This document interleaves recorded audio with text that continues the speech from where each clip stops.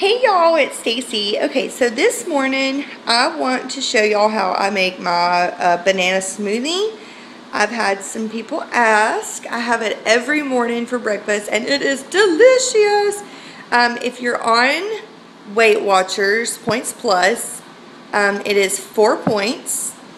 If you are calorie counting, it's about 300. So yeah. Okay, so let's just get started.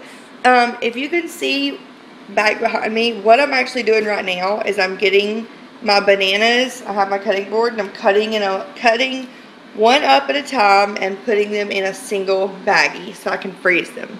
So the first thing I do is I just go to the freezer and I grab my baggie of one banana. And I just keep them all stored there. Now I've already done that, so I just put it in the blender. Then I get 1 cup of milk, you know, obviously whatever kind you want to get. And I like a lot of milk because I like it extra creamy. I mean, you don't have to use milk at all. You can use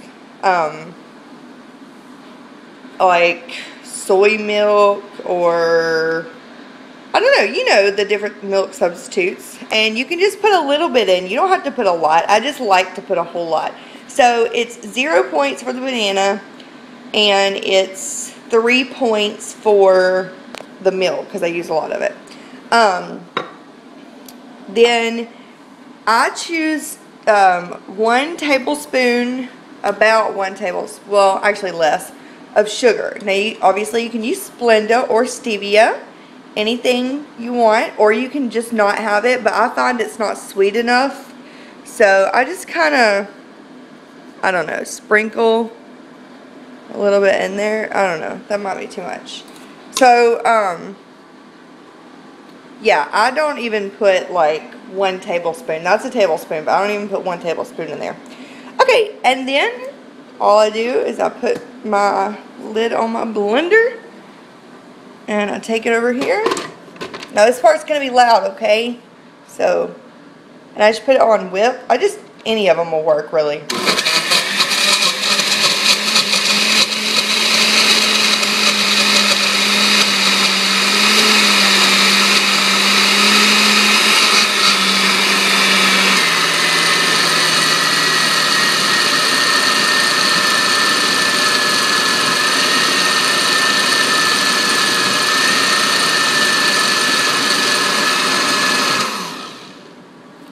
Okay, and you just, you know, blend until you like the consistency. You know, you can take it out and check it and see if that's the way you like it. I pretty much know how I like mine to be or whatever. So, yeah, then you just take, that's what it looks like. Oh my gosh, it's so good. It tastes literally like a banana milkshake. So, just pour it in your glass. And it makes, this glass is like a really huge glass. I forgot how many ounces, but it's, I mean, I'll show you it next to a regular glass. Hang on. So you can see how much it makes. It makes a lot. I think Joseph and I measured this one time and it might have been 32 ounces. I don't really know. Okay, so then what I do is I take some, my favorite brand of whipped cream is always the store brand. I don't know why, but I just think it tastes better. So this is Walmart brand and it's whipped light cream. So I always get the light kind. And if you're counting calories, this is 15, sorry it's not focusing. It's 15 calories for 2 tablespoons. Sorry, I was trying to get the focus. Anyways, 15 calories for 2 tablespoons or 0 points for 2 tablespoons. Yeah, okay. So I just take it and I just do a little dollop.